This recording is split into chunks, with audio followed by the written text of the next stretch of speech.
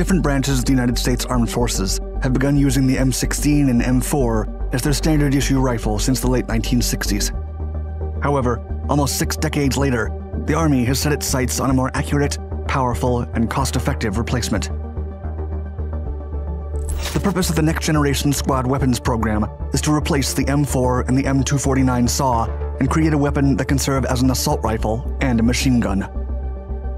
To achieve this goal, the program aims to use a standard 6.8mm cartridge for both systems and increase the lethality of a squad at all ranges. Such an intermediate cartridge has better accuracy, range, control, and penetration than the standard 5.56mm cartridge.